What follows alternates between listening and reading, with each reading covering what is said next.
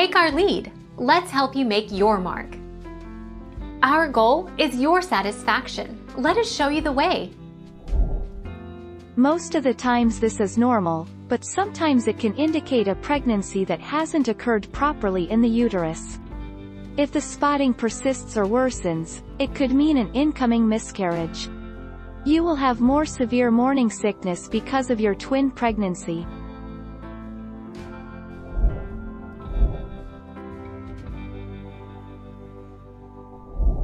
Take our lead. Let's help you make your mark. If you're pregnant with twins or another multiple of babies, you might have a greater chance of first trimester bleeding due to causes like implantation bleeding. Miscarriages in the first trimester are also more common when you're pregnant with more than one baby.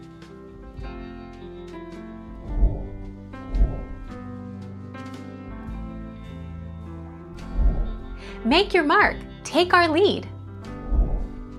A baby bump is not typically visible at 6 weeks. A perceived baby bump may be attributed to bloating. As pregnancy progresses, the uterus grows and expands to make room for a baby, but at 6 weeks this growth is usually only seen by a medical professional during an ultrasound.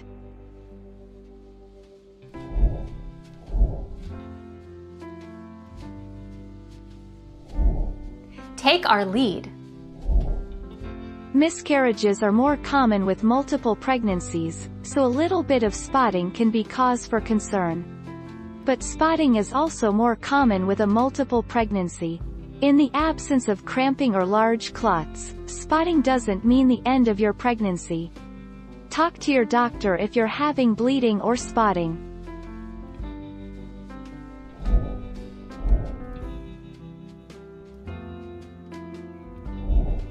Take our lead.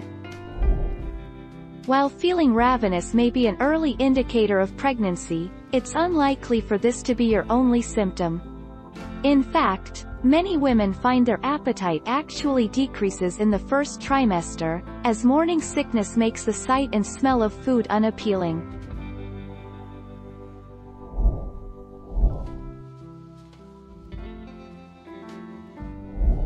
Take our lead. Let's help you make your mark.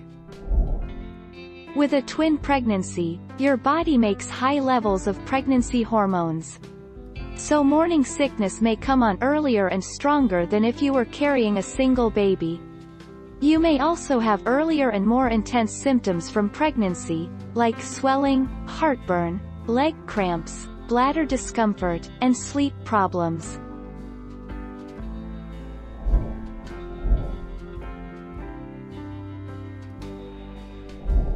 Take our lead. Let's help you make your mark.